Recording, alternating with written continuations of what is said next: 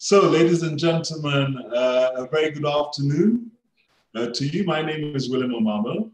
I am your host today for the third episode of the Utopia Hospitality Series, organized by Burma International Hospitality College, also known as BIHC. BIHC is a world-class hospitality training institution based in Nairobi. We offer Swiss diplomas and certificates in culinary arts and hotel management. In addition to this, we offer refresher and short courses for working professionals, as well as customized business-to-business, or otherwise known as B2B professional programs. We're really pleased to be the organizers and moderators of this web series. There's so much conversation out in the marketplace about how to respond to COVID-19 and the best practices. Most of these conversations are at government level.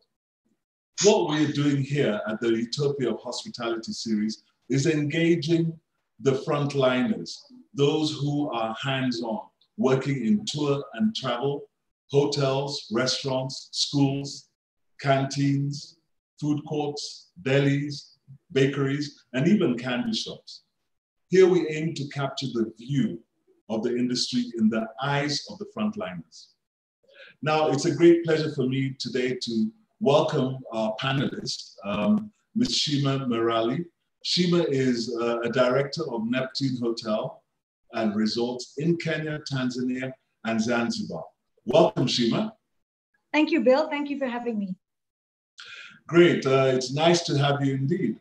Sheema, just to get things started, perhaps you can tell us a little bit about how Neptune has, absorbed the situation since March, considering that uniquely Neptune is cross-border. You're in Zambia, in Zanzibar, Tanzania, and Kenya on the Indian Ocean beach. And you're also inland in the bushes of Masai Mara. Just tell us a little bit about your experience in this time. Bill, we, like everybody else, were caught up with COVID-19, and since March, basically April, we've had to shut all our hotels. So in Zanzibar, the Gorogoro Lodge, Mara, Diani, all our properties, 7 of them have been closed. We've sent staff on leave. We've sent managers on leave, and we've got skeletal staffing that we've kept for the upkeep of the property, the rooms, the pools, the gardens. So we're able to open given a 24-hour notice. So where we're managing the product, but everything has been closed, unfortunately. So you have 7 operations, isn't it? Correct. That's right. Okay. And was that closure in sequence, or did it just all happen all at the same time? It was basically once that some of the guests in March started to go back, slowly, obviously with the flights going back, everybody had arranged the operators who would leave. So we had started all this from the 1st of April. So from April, everything has been closed from April. Mm-hmm. And we've made provisions, obviously, April, May, June. And as everybody knows, nobody really knows when flights and things are coming in. So it's an ongoing, we're checking the situation every day. Mm-hmm. Do you see a season in August, especially when we talk about the wildebeest migration in the Mara? Do you see, or is there any activity or any interest for August? The thing right now, I think the situation is our biggest source markets are Europe. And in Europe, they're talking about guests traveling within Europe for the time being. I think everything will depend on when they start international travel back to Kenya and what the type of the guest is expecting or wants with COVID-19.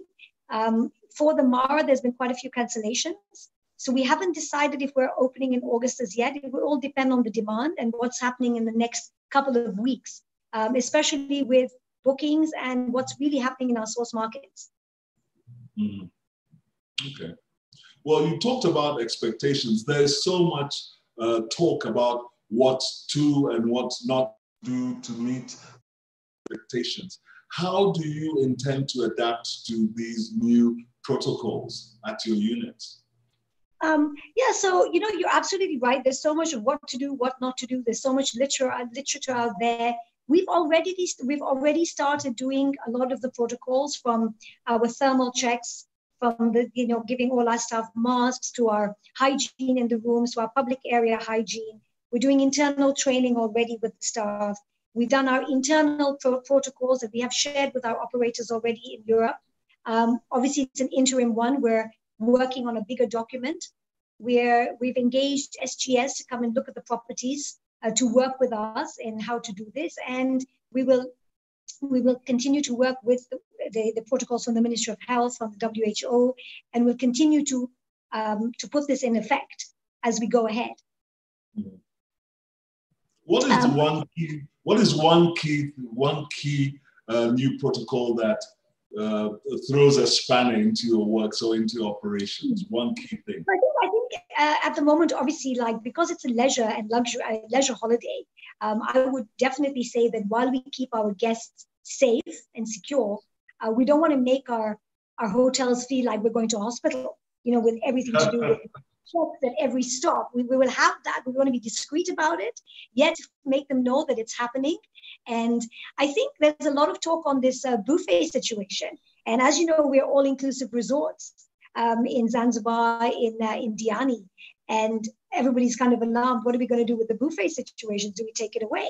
And I think that social distancing in the restaurants and in our public areas will not be an issue, because where we are, we've got landscape gardens, we've got a lot of space. So in this way, I think we've got a nice setup. In terms of some of the food, I think that we'll have to now see how to manage as we go along, because as you know, when you've got about 450 to 500 clients in a hotel with no buffet, that's going to be a little bit of a challenge.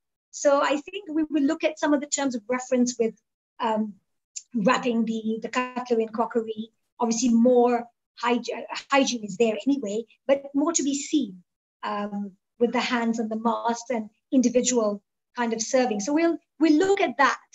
I think from the cleaning aspect, that's happening already.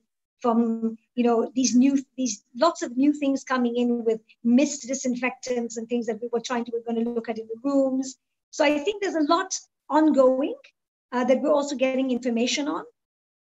So I think we're very ready, unless there's things that change along the way. Mm-hmm. Okay. Has the government, come in and brought you guys together to talk to you about some of these protocols? Is that conversation at county or at national level, or is there any conversation at all? So what's been happening is, I know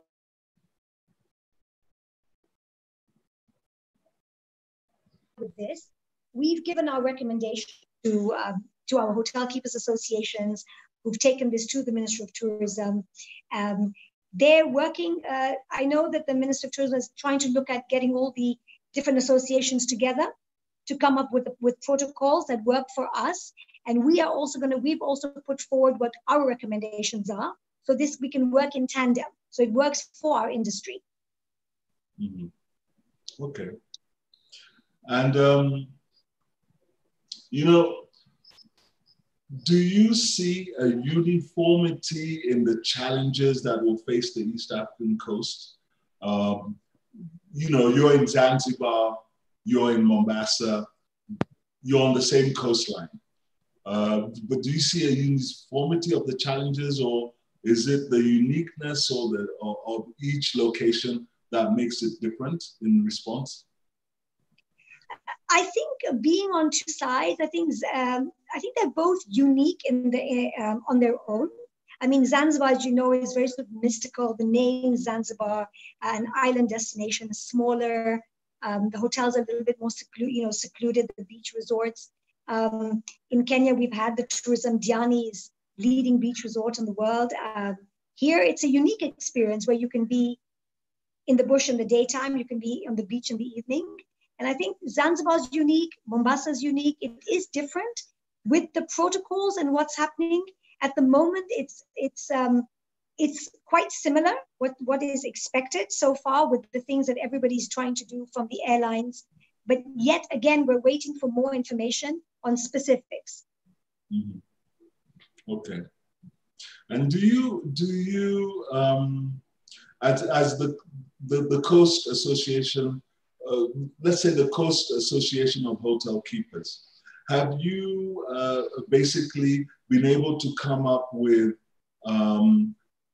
significant strategies to address issues of how to manage the crisis that is affecting your workers and, so let's say, your workforce? So what we've done is, with hotel keepers, we've given our recommendations quite a long time ago, and they've worked very hard, obviously through the ministry, with our unions and with our workers in terms of leaves. We've not increased the VAT. We've talked about moratoriums. And so this is now an ongoing process. We've given the document, and this is continuing. This is continuing as we go along. And now we'll come to the protocols, and if anybody decides to open, and how we go from there. So we're working very well with them, and they've presented the document very well. Okay.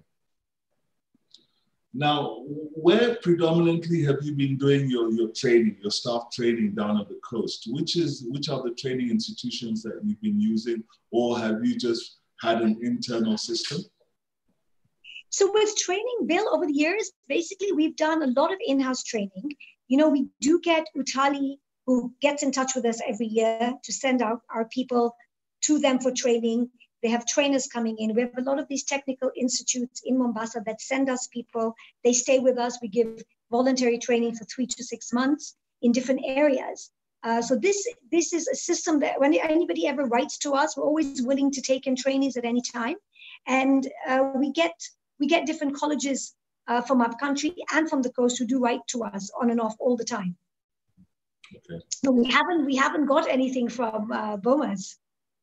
Well, we look forward to engage with you. What would do you see a change in trends that you would need to come back to us and say this is the kind of training that you need? Yeah, absolutely. I think that's a good question, because I actually was thinking about that I think now with the new type of client that we're all going to see, what is the new client? What are their expectations when they're coming to us? I know safety, hygiene is of utmost concern. And obviously the colleges, I would think it would be good to put in courses that are on service delivery, but hygiene, safety. So trying to serve to the new type of guest in terms of service and all aspects of hospitality, but in a way, again, that it's not making them feel a certain way. So I think maybe, I don't know if those courses are offered at the moment, but I would think some of these new ways of service with the COVID protocols and this new normal and the new guest with these new trends, I think some of these courses would be good to offer to the students, the new students now for the new guest. Mm-hmm. Clearly, it's going to need a lot of cooperation and a lot of synergizing the training need versus what is happening on the floor. Yeah. Absolutely, absolutely. Are you hopeful for the industry? So I'm very hopeful for the industry. We're very optimistic. It's not going to be easy. It's not going to be that we're saying we're opening our hotels in August and September.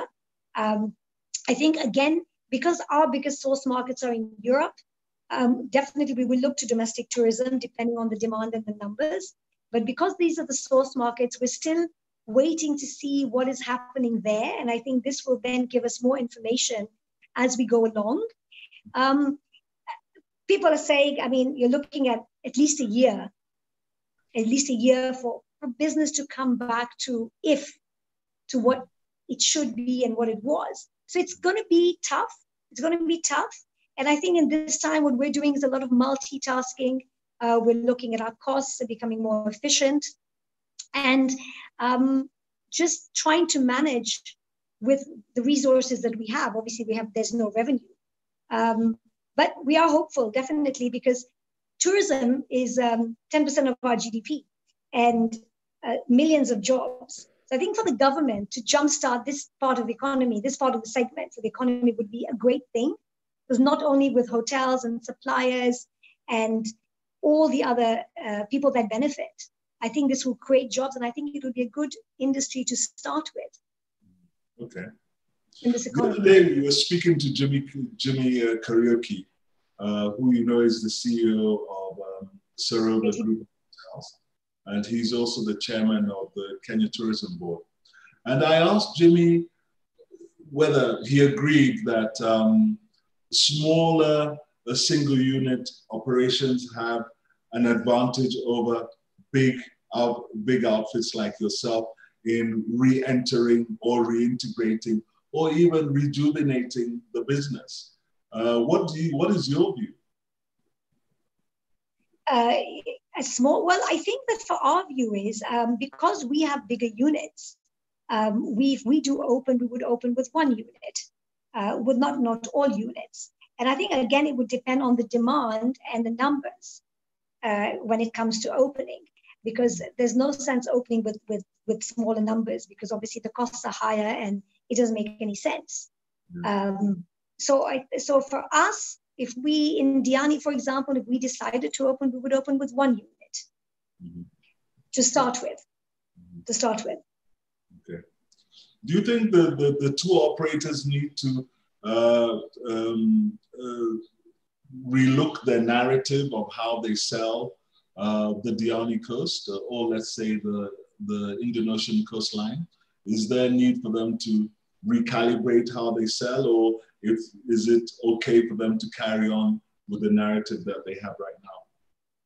I think the tour operators now will have to see, obviously, people are going to talk about cost. If the Europeans are feeling, are they safe and secure enough to want to come long haul, not only to be in your hotel, but if something does happen, what are our facilities outside? Are they available to them? Are they safe? I think they should obviously maybe try and work with our tourist boards and our government to come up with either a partnership or some kind of offers where we as hoteliers would be there to support this. If there are certain special packages for a certain period of time to be able to jumpstart this, I think that's something they should look at. Do you see an increase in the room rate, or do you see a flat line, or what do you see? Don't see an increase in the room rate. Actually, I would say that we would have to make certain special offers and special packages to try and invite them, as to make it, a little bit more attractive, although it is attractive, but to make it a little bit more attractive, because I'm sure in Europe, people are going to be making everything attractive with lower deals and rates to lure the guest in. So I don't see an increase in rate at the moment, no. And how about the domestic industry, the domestic tourist? What are you going to do for local tourists? Domestic tourism, if things, again, with flights start opening up, I mean, we're told that maybe on June 6th, these county lockdowns will be lifted.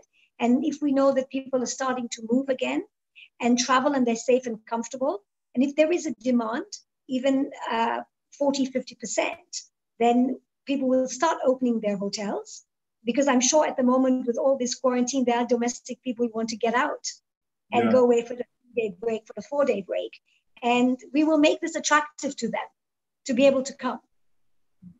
We look forward to your offers, Sheema. We hope that it really will be attractive. We're our own domestic people who've been quarantined and sat there for a long time.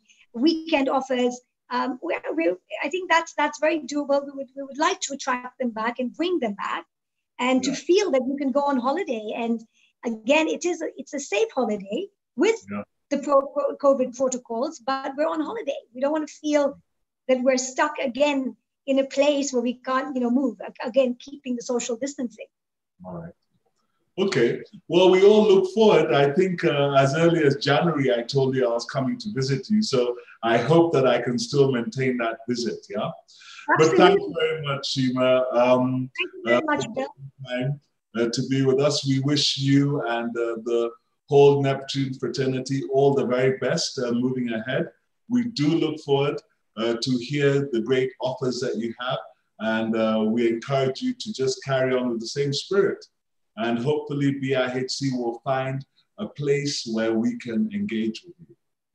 Thank you very much, Bill, and thank you for having me. And anything, you can always call me. Thanks very much. So, ladies and gentlemen, thank you. That was Sheema Merali, the director of Neptune Hotels and Resorts. We're going to take a 2-minute commercial break as we prepare for our next guest. So you can please stand by for that. Thank you. Thank you, Bill. Thank you, Sheema. Kwaheri. Bye-bye.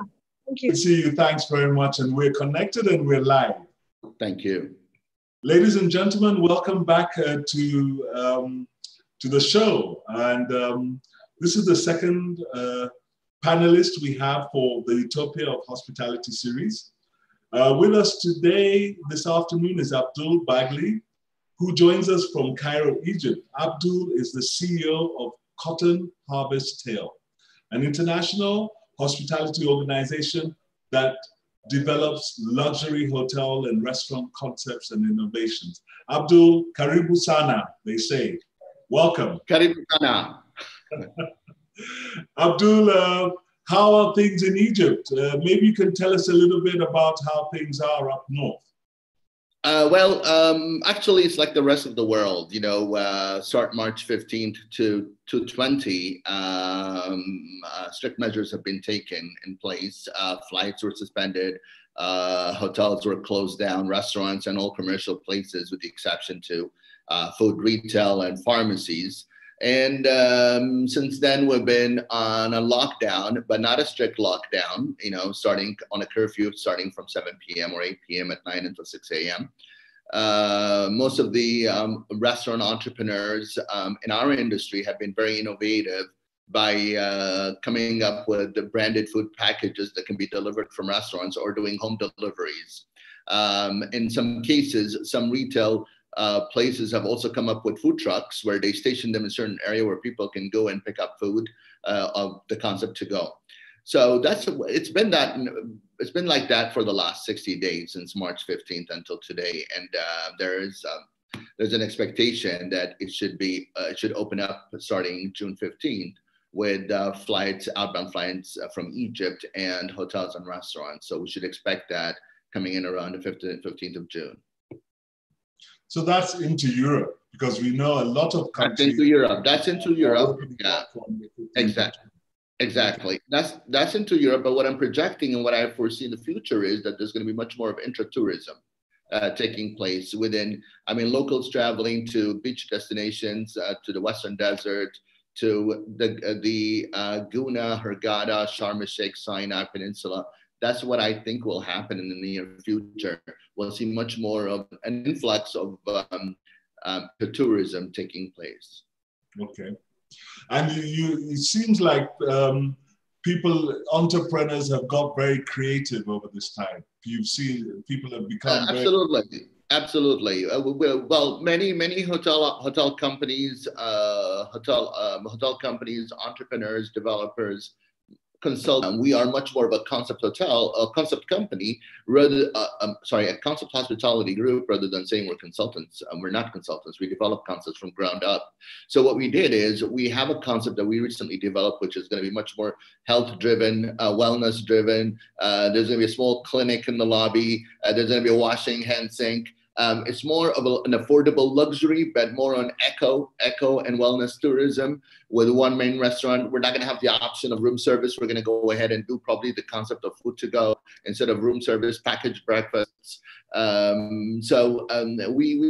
taking this opportunity to be much more innovative moving forward, possibly not in the immediate future, but I would predict like within the next year and so. Guests mainly are going to look for spaces to live in, but spaces that are surgically clean and yet good, healthy food. So healthy is going to be the new glam. So we're taking that direction.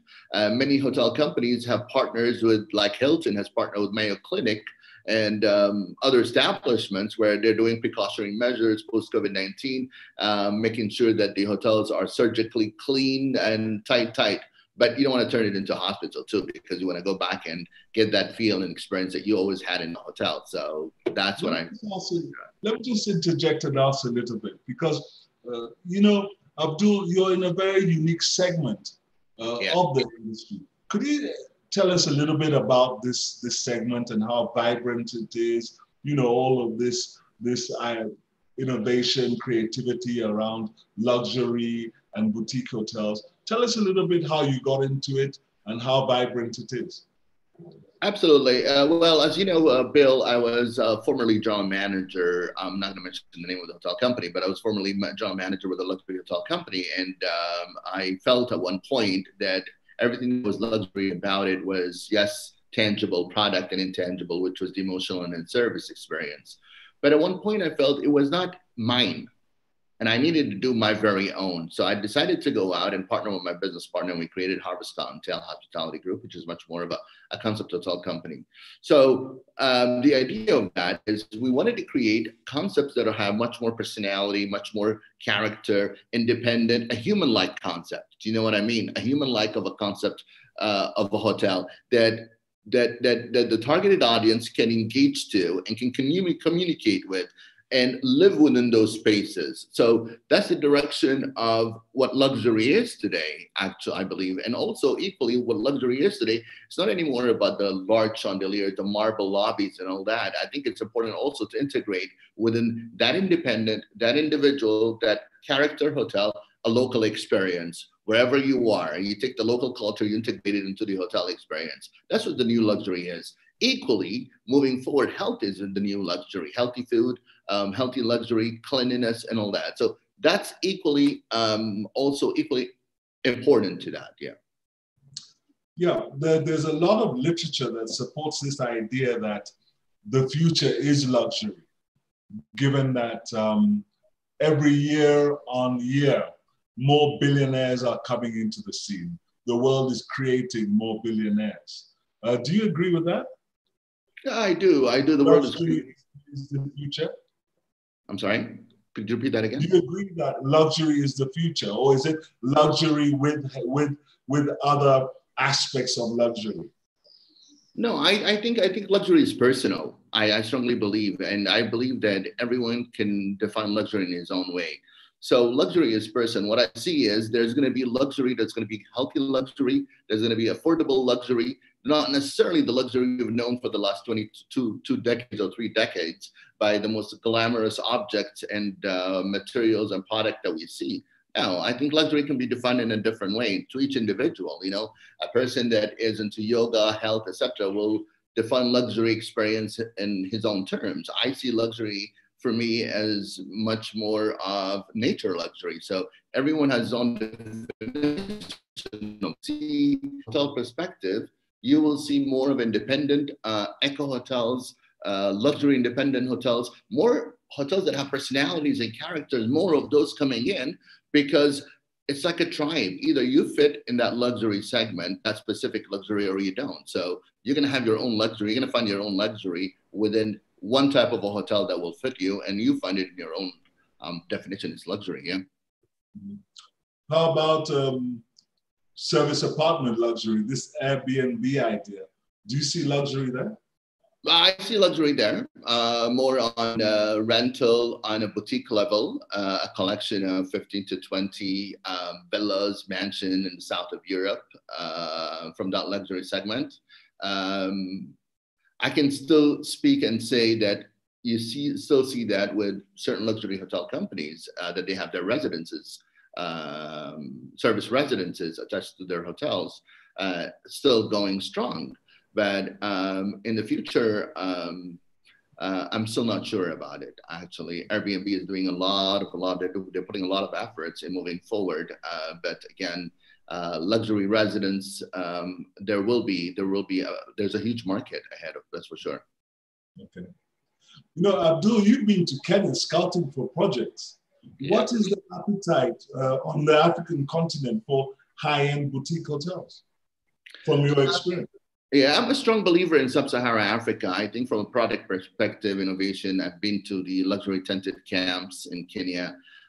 independent boutique hotels and luxury tented camps in Serengeti, independent boutique hotels in Nairobi.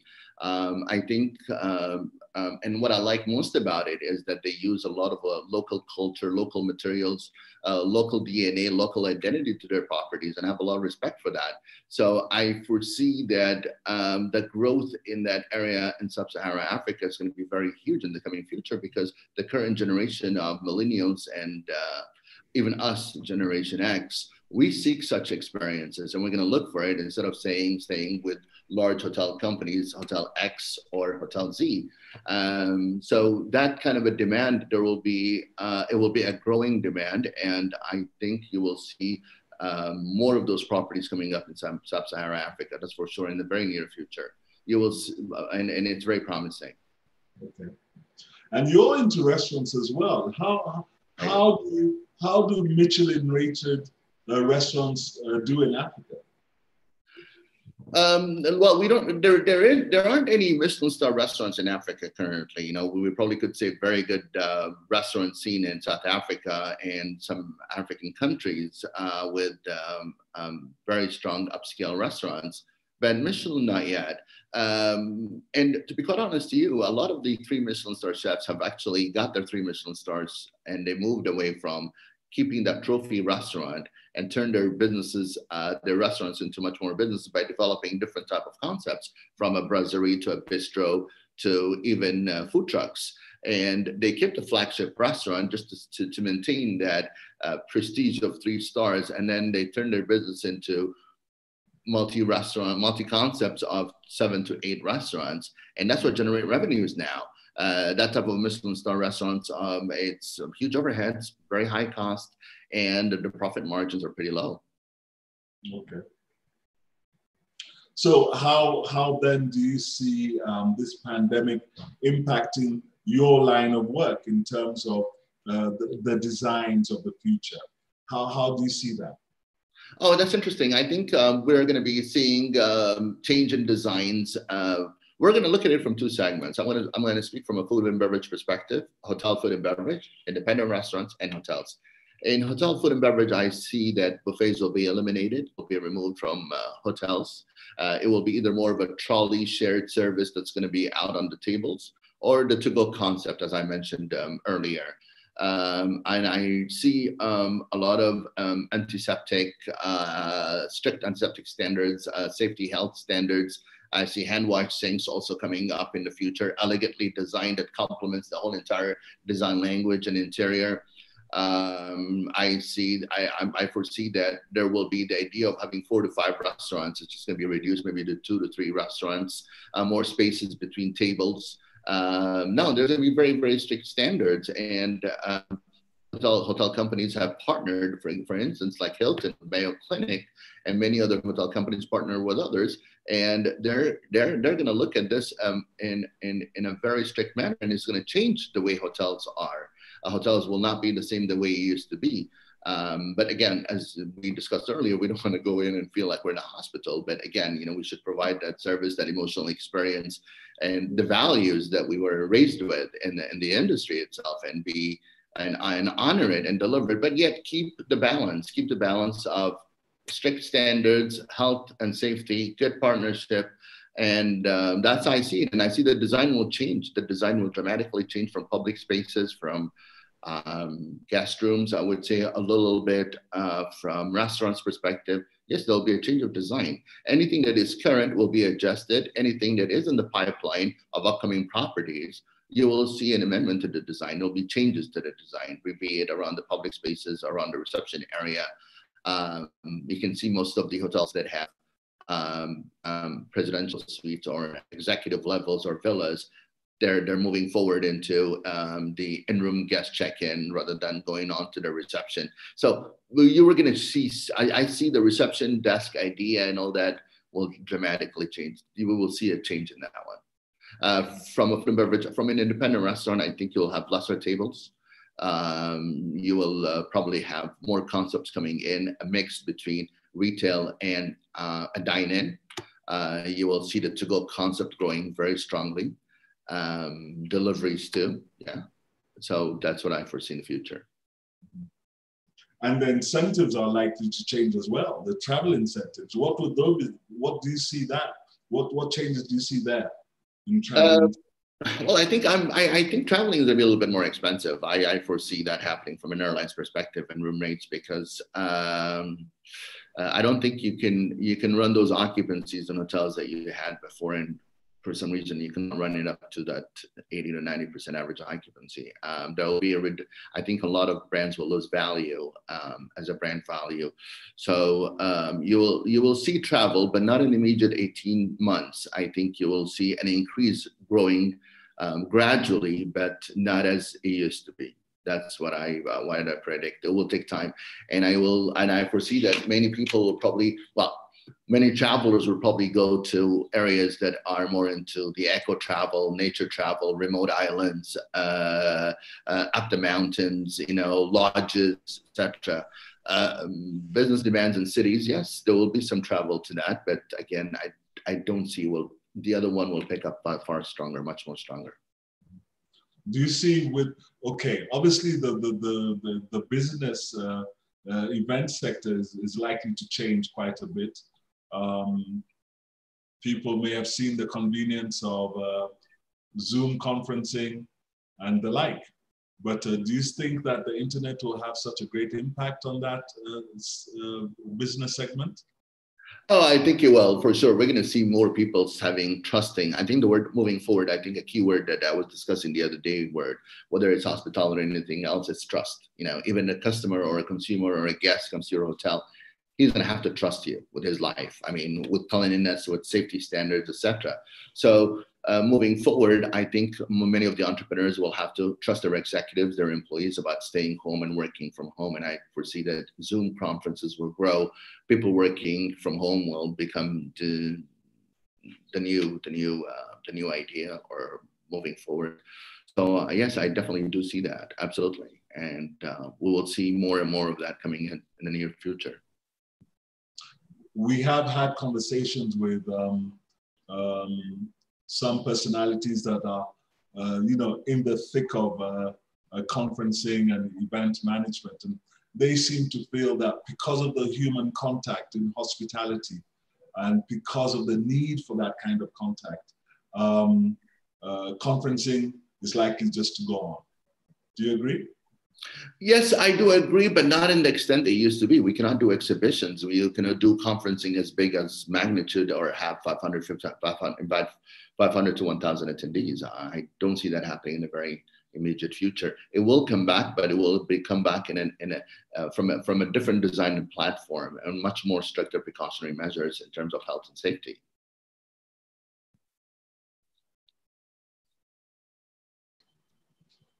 Hello? Which was it? Yeah, can you hear me? Yeah, I can hear. Did you hear me? Yeah, sorry, we just had a bit of a blackout. That's right. Right, so look, you deal and you interact with investors all the time. Absolutely. Especially when it talks about Africa. How attractive is Africa as an investment destination? Well, it depends. For those investors that have been to Africa, it's still very interesting. I know a few investors that are looking into Africa right now, and as I spoke earlier, my business partner and I and others my other partners are actually very much interested into looking into East Africa. I know Kenya, Ethiopia, and then also equally Tanzania, and on the other part of the continent, Namibia, etc. So Africa is promising. I foresee that you will see much more traffic from an investment perspective into Africa related to hotels and restaurants. Okay, yeah. Great. Does as a continent, as a Pan-African continent, do we need to be doing something as Pan-Africans to respond to how the Europeans are likely to impose various restrictions into their countries? And should we also have some certain new protocols? Currently, nobody knows anything, and that's so it seems to change constantly. And every 2 weeks, we have new things. I think what I suggest is probably to have to take the initiative and develop your own protocol and present that protocol from a travel perspective, and to get evaluated on that protocol, because nobody has a definite protocol or process in place right now. So that's what I suggest right now. So I think initiative and taking an initiative and taking a step forward to develop your own protocol, it will be the best thing to do. Have governments up north come up with stimulus to help with the recovery of the hospitality and travel industry at the moment? No, not at the moment. Not at the moment. At the present time, no, not yet. No, but many restaurants are currently closed. The only thing that's working. There's an appeal for that? There is. Okay, all right. So looking to the students of the future, what should students be learning in the world of hospitality? I think times have changed. Remember when we graduated in Switzerland, at that point, we're always like aspiring to be general manager of hotels. And I suggest that they probably should look at it. And it's not the same world that we had before, because right back then it was pretty much between luxury hotels and motels and budget hotels and deluxe hotels.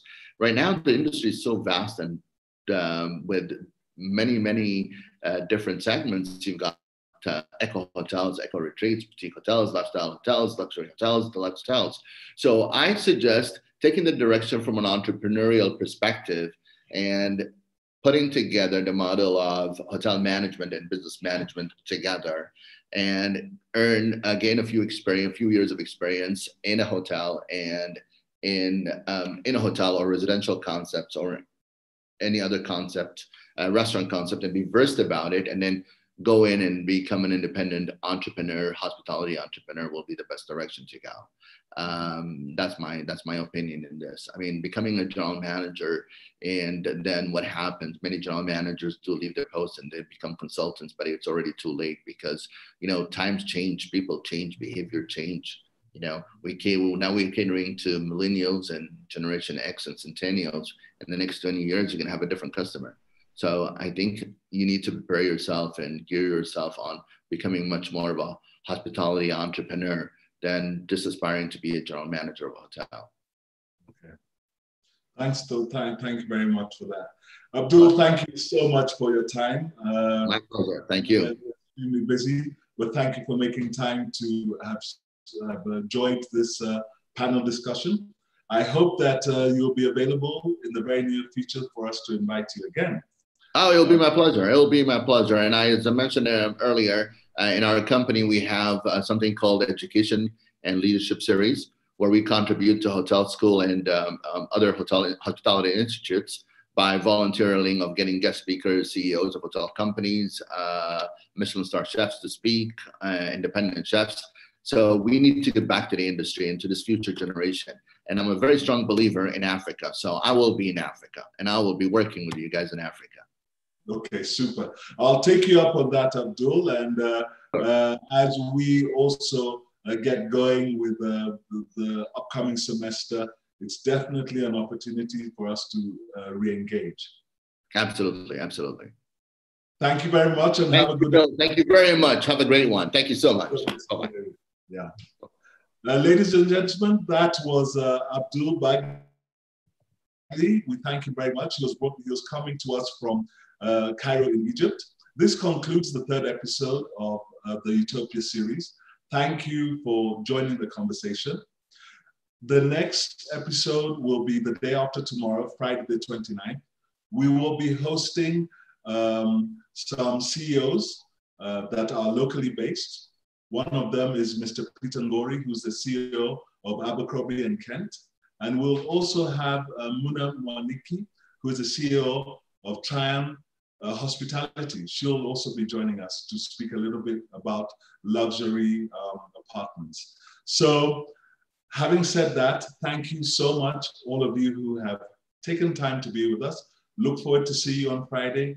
Have a good afternoon. Kwaheri.